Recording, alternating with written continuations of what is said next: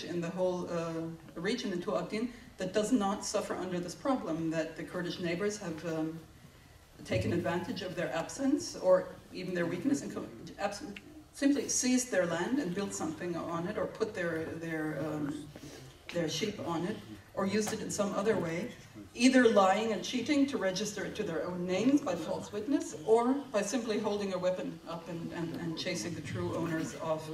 I think there must be thousands of such cases, and when we traveled to Abdin with Eliu, I think in every village you came to, it was again and again the same thing. This is our land, that is our land, that is our land, but it's being occupied by Kurds who will raise a weapon if you try to farm it, if you try to take it back.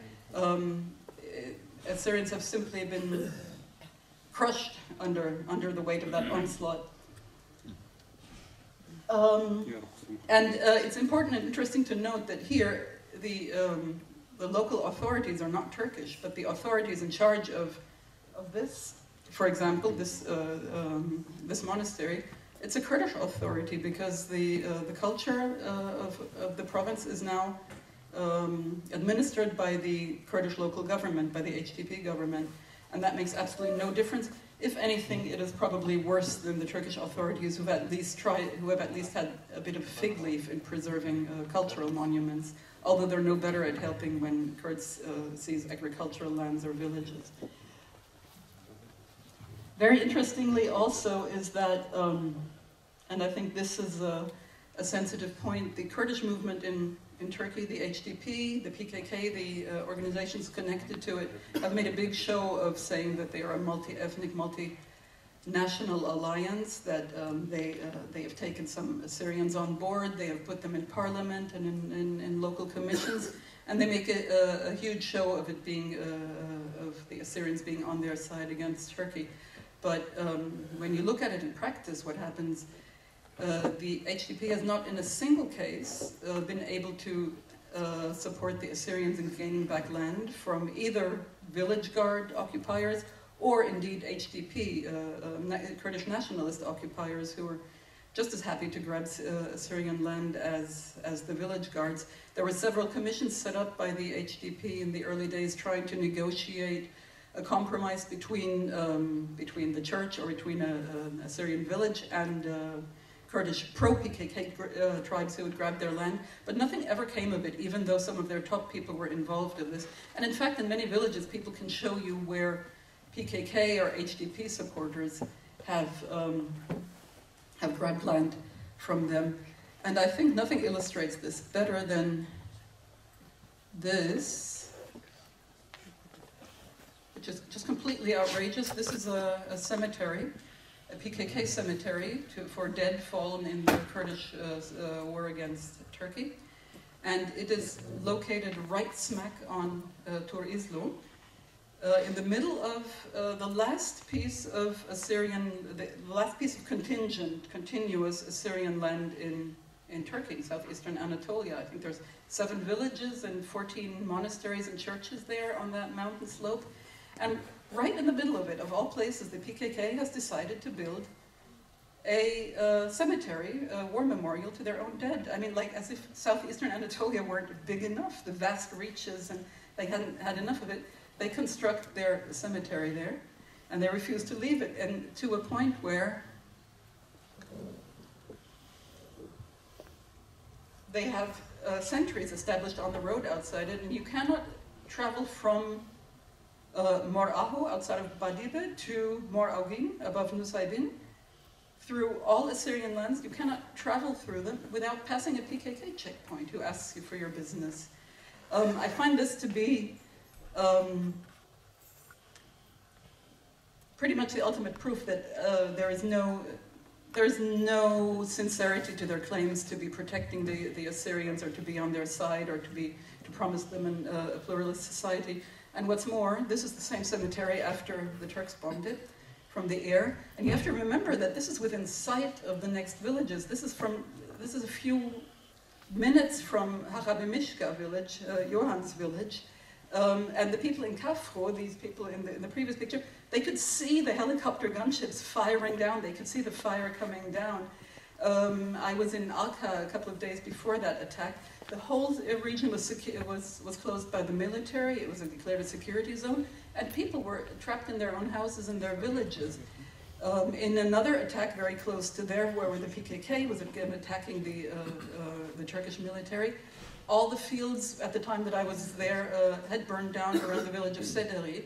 There were people who had returned from, families who had returned from Germany, and who put all their savings, and their family's savings, and their brother's savings, and the other brother's savings, into rebuilding the village, and everything had burned down because the PKK had attacked a Turkish a truck there, and the fields were set afire. So I find it absolutely laughable when the PKK says, when the HDP says they are protecting the Syriacs and they are on the Syriac side, because if anything, they are bringing the fire down on the Syriacs and pulling them into the war on their, trying to pull them into the war on their side. I mean, as you can see here, you can see how close that fire is on that picture. And, I mean, what business does the PKK have attacking so close to a Syriac village? And if you need anything else, this is, I guess you all know the picture of this church, which is one of the most amazing buildings in existence today, early Christian buildings, the church in Ha, and here it is from the inside. After the PKK drives a truck full of explosives into it last May, this is a village inhabited exclusively by Syriacs. What is the PKK doing, driving trucks full of explosives into the checkpoint outside of it? I find that it puts paid to all those, to all the propaganda and window dressing of putting an Assyrian into parliament or making them run as co-mayors. So here we have again Mo'ahu, and here it is from the inside.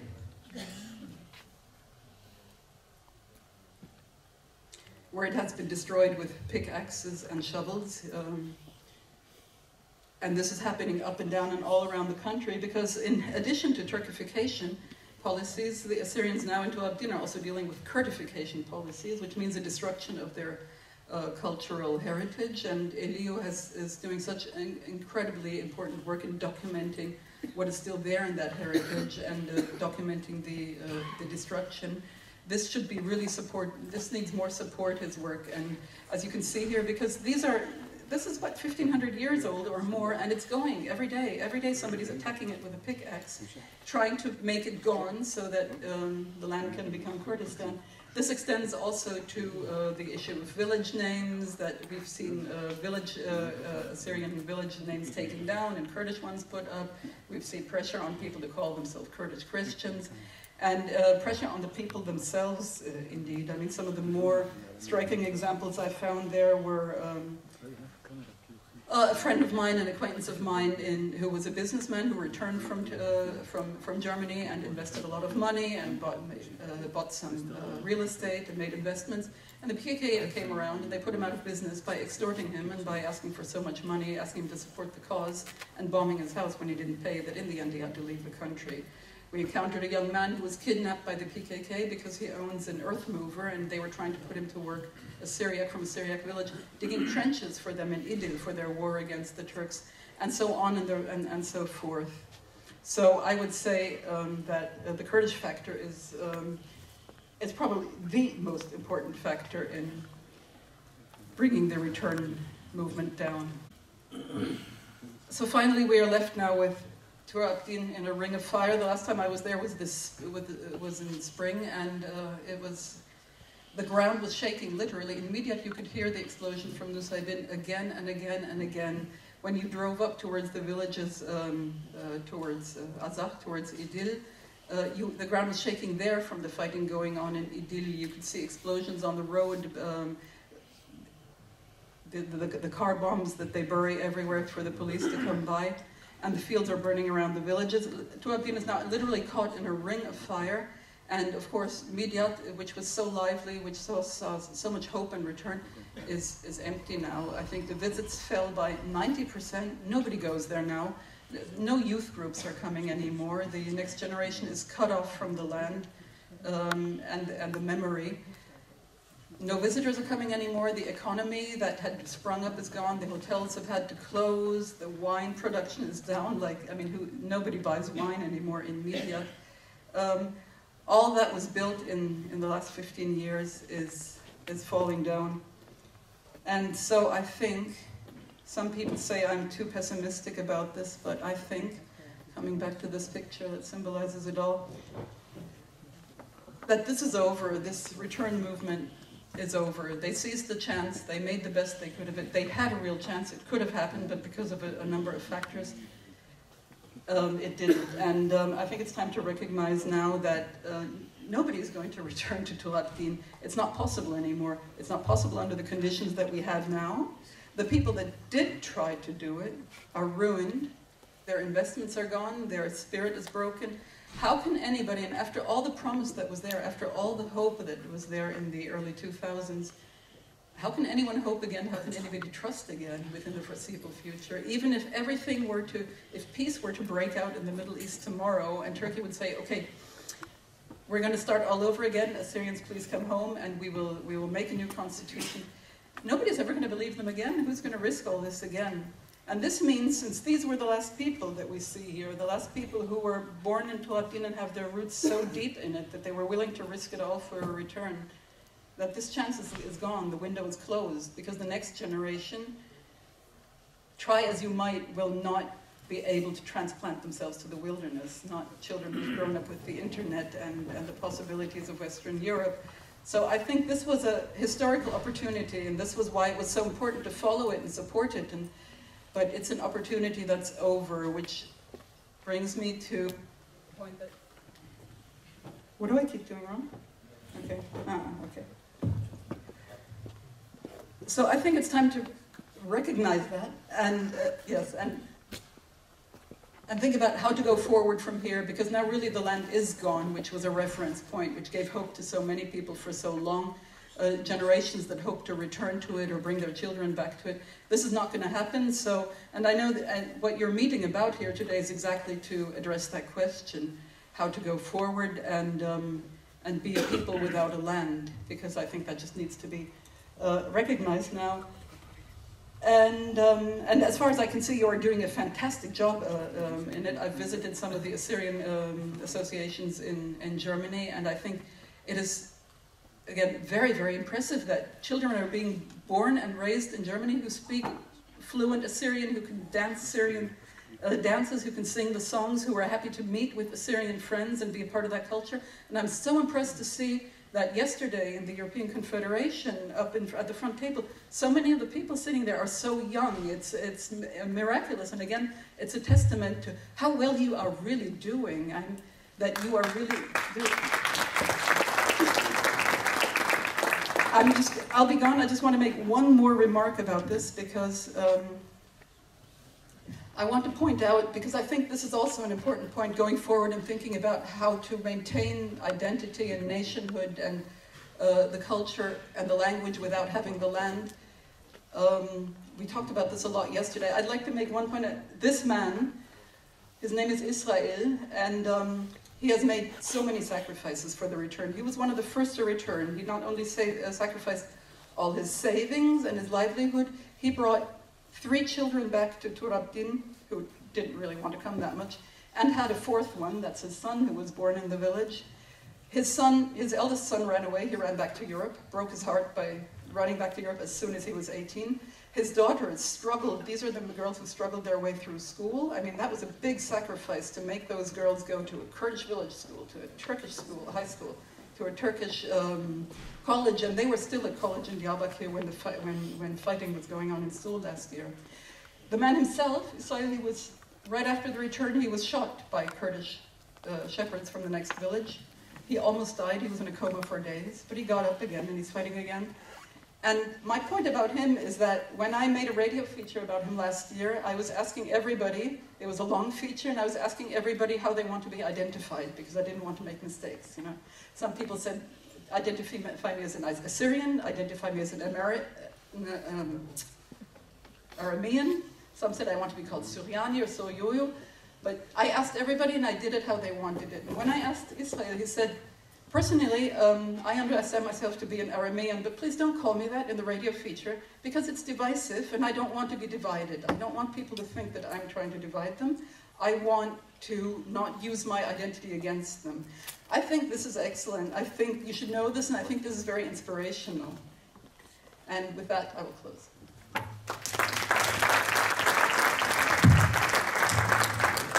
Okay, I think we've solved our technical problems, and I'll speak from here so I can give you the pictures. I brought some pictures. I thank you for the invitation. I'm very honored to be speaking here as a non-Assyrian. And I fear I won't be able to tell you anything that you don't all know yourselves, but maybe it will be useful for you a little bit as a perspective of an outsider, as a reflection, so to speak, because there's been much talk here about self-determination and future and identity, and in a way, a part of identity is also your reflection in the eyes of outsiders, isn't it? Because I'm sure that you've all been frustrated by the perception in Germany or in Holland of being just Turks. Must be, I imagine it to be incredibly frustrating to have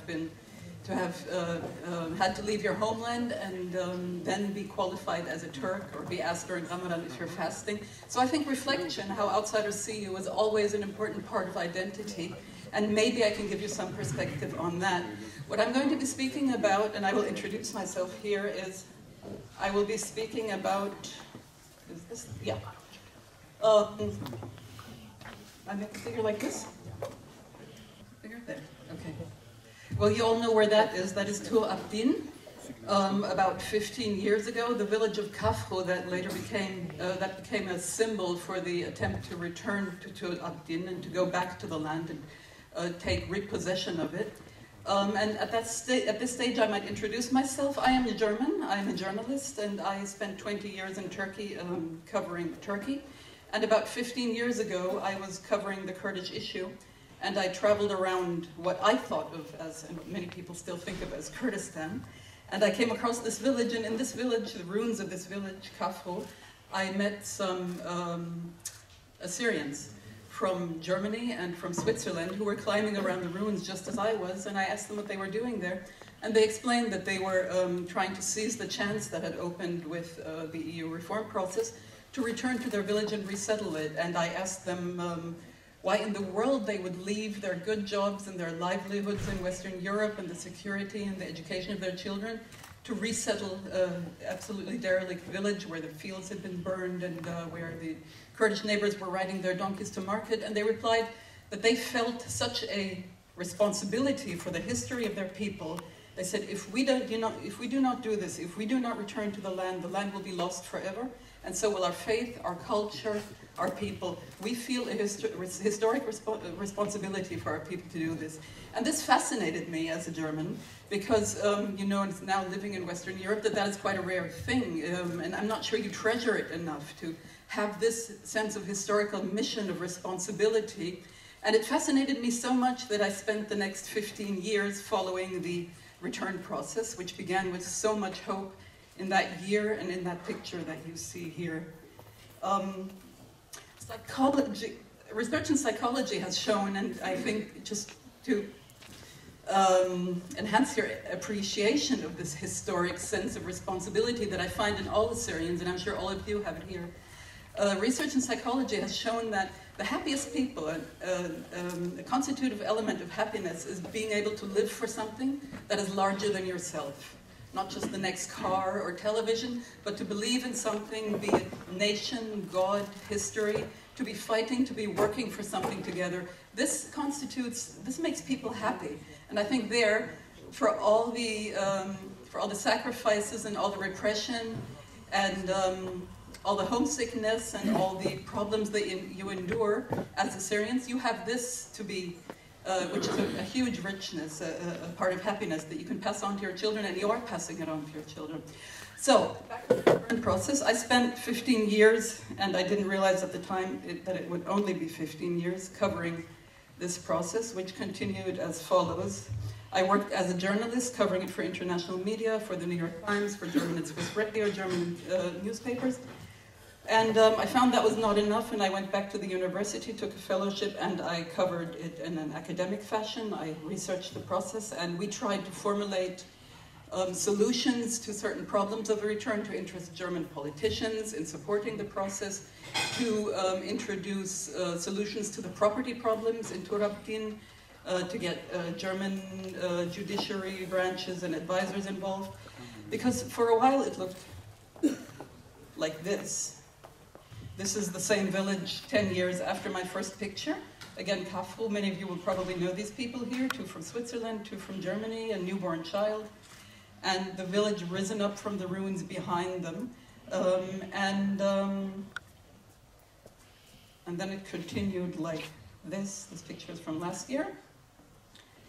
It all went south and it all went wrong, and here are the fields around the same village burning and on fire after the PKK has attacked the Turkish outpost quite close to the village, and the crops and the fields and everything are being ruined once again. And after 15 years, this process has come to a very disappointing end. But if I offer you my observations on the process today, I think it is because I think it's important not to just brush it aside.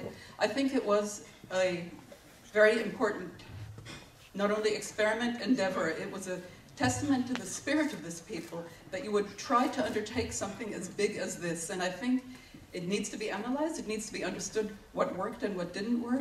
And most of all, I think I mean it as a tribute to the people who attempted this. There are hundreds, maybe thousands, who were involved in this, about 100 in the front line, thousands backing it up. And yesterday there was much talk of how little is done, how Assyrians are lethargic and not doing enough. Now here were some people who did a lot, who put their lives on the line and their whole existences and their families. I think it was an enormous thing to have done, and it needs to be appreciated, and I would like to pay it tribute. And I did with a report I published, and I would like to do so by looking back at this whole process with you, if I may. So we go back to the beginning of it all. I'm going to put this picture up again. This, as you all recall, was a time of hope in Turkey and in Europe, with the European Union opening its arms to Turkey, Turkey trying to accelerate reforms, trying to join the European Union.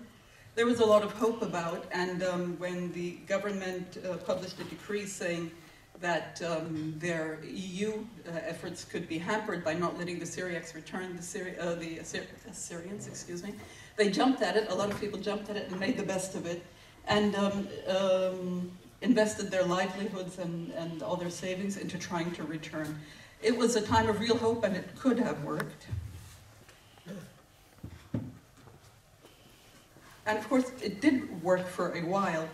There were about 100 people who did return permanently, thousands who started returning seasonally, millions of euros poured into rebuilding houses, churches, monasteries.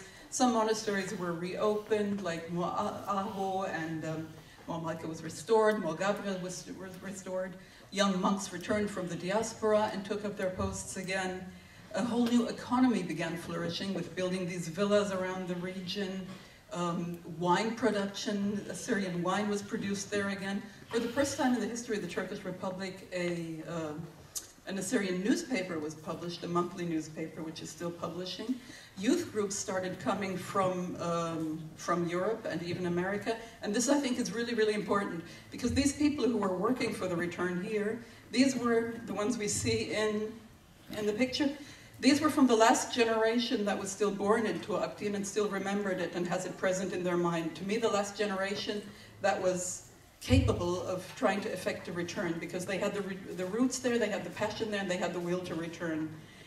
It was always clear, if this fails, it fails forever. And by bringing the youth groups to the region, they were able to restart, to reconnect, to bridge the generation gap. I think that thousands of young people traveled around the region in those years when things were looking up, and reconnected with a homeland that they had never known. They only knew from the stories of their parents. Some of them even stayed. Some began returning year after year. Some were very passionate and tried to rebuild their parents' homes. So it was a real time of hope and joy, and anything seemed possible. And at this point, we started trying to involve the European side and the Turkish side, and to bring them together to find solutions to those problems that remained. But then we all know what happened then. The European Union stopped dangling the carrot in front of Turkey. Turkey resurged, went back to nationalism. The PKK started attacking again. War broke out in Syria. ISIS started attacking Christians there. And then last year, full-scale war broke out again in southeast Anatolia and finished all hope. And now we come to the situation we have is this. This is a picture a Turkish photographer friend of mine took when we were there last year reporting for Focus magazine. It's taken in the village of Ainvaldo, and I think it symbolizes really well the current situation. It is a goodbye to Turabgin, is what I think it is. And why did it go wrong? We need to analyze this because these people were not dreamers, they were not crazy, they were not delusional. They seized a chance that was really there, and it could have worked. So we do owe it to them to go back and think about why it didn't go wrong. And this is what my report was about, analyzing the reasons. Number one, I think, is when we're spreading the blame around, is we need to talk about the European Union. One, in a wider sense, that the accession process turned out to be a mirage, that even at the best of times when Turkey was making a real effort to make those reforms, to fulfill all the conditions to join the European Union, and there was a huge enthusiasm in the country, and everybody meant it. People on the street meant it, the government was sincere in their efforts. Even then, Europe was not really sincere about it, and when that became clear to Turkey, all the fire went out of, the passion went out of the EU drive, and the reforms just fizzled out. So I think the European Union bears a share of blame in the fact that everything went south in the end, but also the individual countries. And here I think the countries, the host countries where the diaspora lives today, especially those in Germany, which I know most about, Sweden I know less about, but Switzerland, Belgium, Holland, all those countries where, whose passports Assyrians hold today. I think they bear a responsibility, and at the same time, this is maybe a time for a little self-criticism too. The diaspora is also a little responsible for this side of it, that those countries never became involved in the effort to return to Turabgin. And the diaspora never made enough of an effort to involve those countries. I know from my own country that Germany never took responsibility for this. German politicians were not even aware of this at a time when all over Germany, Assyrians were calling each other and saying, we can go home and let's try this, and return associations were springing up in Augsburg and Gütersloh and everywhere. For all these villages, return associations were being formed. Nobody in Germany even caught on to this. Like I said, I mean, your average German on the street might still think, not see the difference between a Turk and an Assyrian. And even those politicians who you'd think would care, when I contacted them, knew nothing about the return process. The embassy in Ankara, the German embassy in Ankara, which should have been protecting Assyrians' property rights, because I mean, German citizens' property rights in Turabgin, had no idea about the problem. All they knew about was Mol Gabriel. Nobody in Germany, from Claudia Roth to Hera Beatrice through the whole parliament, had any idea that this was going on, and they should have, because it would have stood a much better chance if the diaspora had managed to secure the support of their countries. I mean, you are German citizens, you are Swedish citizens, you are Belgian, Dutch citizens, and those countries now owe you allegiance. But that didn't happen, and that had catastrophic consequences, I think. Number one, when things did go wrong, in terms of property, in terms of security, there was no protection, there was no backup, there was no consular assistance, and there were some, with support from Europe, some wonderful projects could have been made, and there were great ideas from people in the diaspora, from these people who are trying to make it happen. For example, it would have been so important to have an education project, a bilingual education project, where Germany and Turkey come to an arrangement that you can have minority schools in Turabgin. One school would have been enough, a school teaching in German and in Turkish, so that those people who were bringing their children back from Germany could ease them in and keep them speaking German and at the same time learning Turkish. And you could have had even, and it would have been possible in the reform hope of the time, to supplement that with Assyrian and maybe even Kurdish lessons as side lessons. It would have been a spectacular project, enabling people to bring their children back from Europe without fearing that they would lose their whole education. You could have included Kurds into it by offering Kurdish, you could have offered Assyrian, and this would have been possible if the countries had become involved. And maybe the countries would have been involved if the diaspora had been more, had persevered more, had tried more to involve their countries, the countries that they were citizens in, for them to take responsibility and support the return process in an organized manner. But this didn't happen. People just packed up and went on their own, which is again, amazing, you know, putting your whole life savings into this return project and risking it on your own, risking your children and risking not ever being able to return, and risking what has in fact happened now to some of these people, which I'll explain.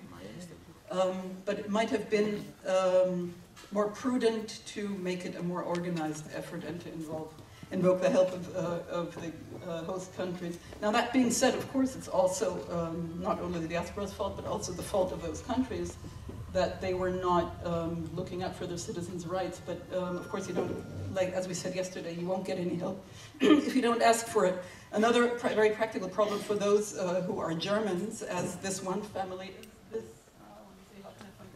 this map, it's what? They are German citizens, and as all German citizens experience, the Germans had a double problem here because of German nationality law, which precludes them from taking dual citizenship, which means that they have the choice of either becoming Turkish again and then losing all their rights in Germany, a dangerous proposition, or remaining German and living as foreigners, as foreign nationals in their own land, which most of them then chose to do, but which turned out to be hugely problematic for this man we're looking at in this picture, whom I'm sure many of you know. His daughters did so much for the return. They came back as children. They completed a Turkish village school in a Kurdish village because they had no alternative. They then went to a lycée, to a Turkish lycée, and completed their education in Turkish. And then they even went to college in Diyarbakir, all in Turkish. All these, imagine children who've grown up in Germany, and they fought their way all through school and college, only to find at the end that because they are German citizens and they couldn't take dual citizenship, that now that they are teachers, they can't work as teachers, they can't be employed as teachers, because the state couldn't employ them since they don't have the nationality. So they find now they have lousy second-rate jobs, no social security, no insurance, and they have done it all practically for nothing. While their father, for other reasons, went the other way and took Turkish citizenship.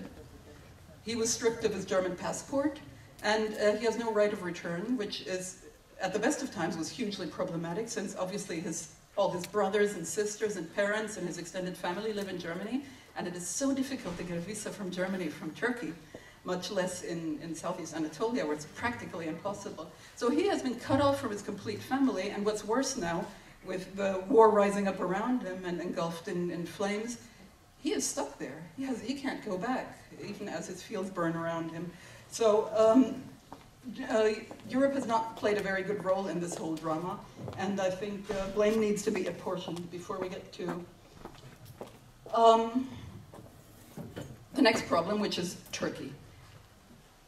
Now, Turkey, in that time of hope and in that time of reform, much as it's vilified, I think the intentions were there and the intentions were good, and it could even have gone further. It did not necessarily need to finish up where it's finished up now. I believe still that if the European Union had done more for the process, and if people like Abdullah Gül, the former president, and Bülent Arınç, the former vice prime minister, and so on, had had more moral courage and guts, if they had prevailed instead of Recep Tayyip Erdogan, we would be in a very, very different place now. So it didn't necessarily have to come to this, and I think the Turks at the beginning, or many of them still are, were good-willed. They didn't undercut this process from the beginning. I know from personal experience from my research there, I know the Kaymakam of Midyat, that he was very much engaged in this process. He was a positive figure, and we had many gestures that showed that the Turks were not just talking the talk in the beginning when they were inviting Assyrians to come back, but they, at many echelons, they did mean it, and they were ready to do something for it. I mean, even this year, as recently as this year, the villages in Turabdin were restored with their Assyrian names. They got to put up signs again stating giving their original names. So there was a lot of goodwill. And for a time, of course, Turkey was actively considering a new constitution in the passion and in the hope of those years after, in the first decade of this century. They were debating a constitution which would have made all the minority peoples constitutive peoples of Turkey, and there was real hope there. But I think one of the first warning signs, or the main indicator that something, there's a deeper danger here came with this issue. Most of you, any of you who are from originally from Anatolia will know this piece of paper. It's a tapu. It's a bill of property ownership for land in a Assyrian village. I think this. I mean, any of you who are from the region will know this, and will know this so much better than me, that this property issue is a huge issue that just goes to the heart of the whole relationship between Turkey and its, I don't want to say minority people, it's, how do you say, indigenous people, the people who've been there for longer than they have. Because even as reforms were going on and there was hope and the EU reforms were being made, one of the very EU reforms started working against Assyrians here. And it's an irony that Turkey was required to modernize its land registry to comply with EU law, to make more modern land registry. But what happened, in fact, was that this occasion was used to seize the land of the Assyrians from them and to make a huge, blatant land grab. And so that many of the Assyrians who came back found that their land had just been stolen by the Turkish state. Technically what happened was that a law was being applied that if property is not used for 20 years, then it reverts to the state. This is a legal norm that exists everywhere in the world, and there's nothing wrong with it, except for if somebody has been forced off their land, obviously it cannot apply, and provisions were not made for that. But under this law, as the land register was being modernized, thousands and thousands and thousands of parcels of land, mainly belonging to Syriacs and Yazidis, were expropriated by the Turkish treasury, and it's a hugely complicated process even attempting to get them back. There are actually, and I'm going to touch on this later, there are two forms of expropriation. The legal expropriation by the state, where the state says, you have not plown this land for 20 years, so it is fallow, and thus it reverts to the state, or a forest had grown on it, it reverts to the state. This is the legal expropriation. And the other one that we're going to go into at more length when we're going to talk about the Kurdish environment is the illegal expropriation, whereby neighbors took advantage of the absence of the Syriacs to grab the land and stake a claim on it, or just plain take it with weapons. I think what makes this property issue more than a practical problem, and of course it's a huge practical problem, and so many families were stripped, lost all they owned. But I think what made this problem so sinister and really made this the alarm signal, the warning signal that this was never going to work, is that it is a continuation of a very old Turkish policy. Actually, it's at the core of the Turkish state, and it's happened again and again and again. The expropriation of anyone weaker, and a minority of non-Muslim minorities by the Turkish state. It happened after the genocide of 1915 to the Armenians and the Assyrians too. It happened to the Greeks when they were chased out. It happened when all the church property was expropriated in the 70s. It happened to the Jews in the 30s. And interestingly, and this is the first time I think it's happened to a Muslim, it's not even a minority, but I mean what's happening right now in Turkey with the Gülenists is quite the same. You know, a whole community is being made responsible for one evil, and the first thing they do is they seize everybody's property, billions and billions of property worth. So I think this is an instinct that the Turkification instinct of the Turkish state. It's as always, as Marx and Engels pointed out, it's always about the money. It's always about the economy, and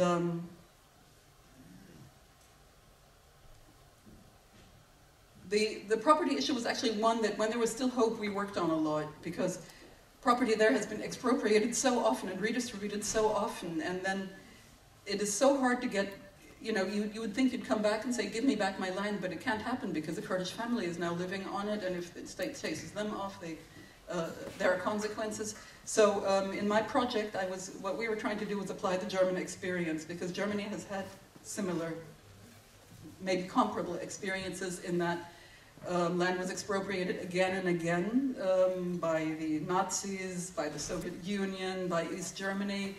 And these cycles had been going on for so long that it became really, really difficult to distribute property to the rightful owners.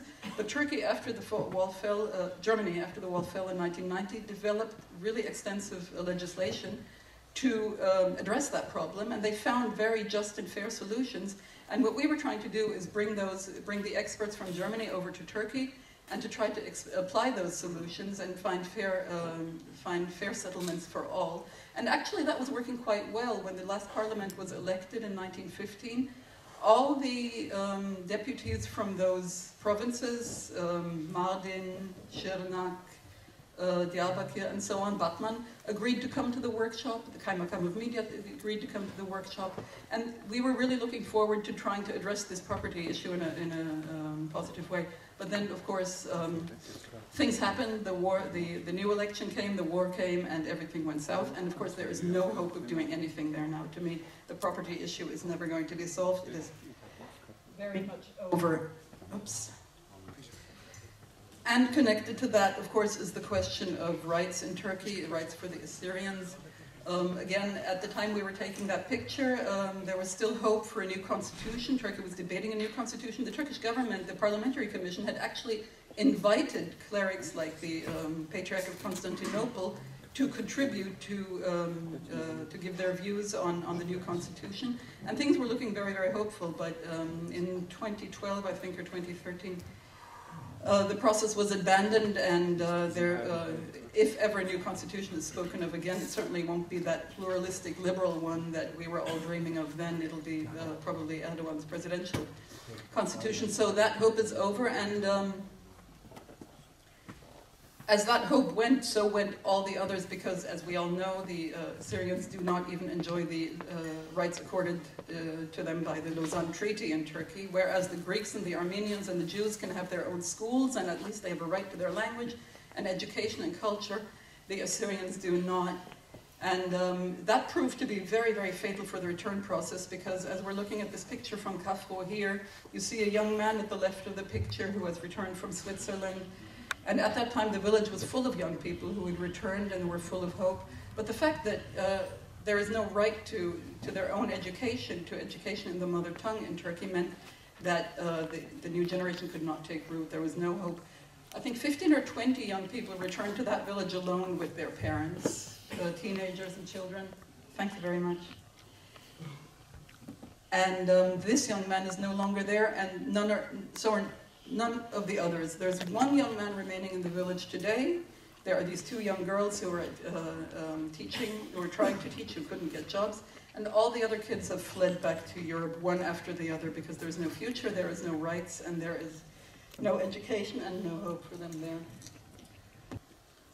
Now turning to this picture, I think illustrates quite well the relationship between the Assyrians and the Kurds, who now constitute the majority in this land, in Turabdin. It's a place that my dear friend Elio showed me. This is Mor Ahu, outside of Midyat, a 5th century monastery, which is again built over an Assyrian temple to the storm god Hadat. And next to it, we see an edifice recently constructed by a Kurdish businessman who grabbed the land and put something on it. And I think it's a very symbolic picture because it illustrates very adequately the relationship there. There is no legal basis for this. The land was just completely seized, and as you know, there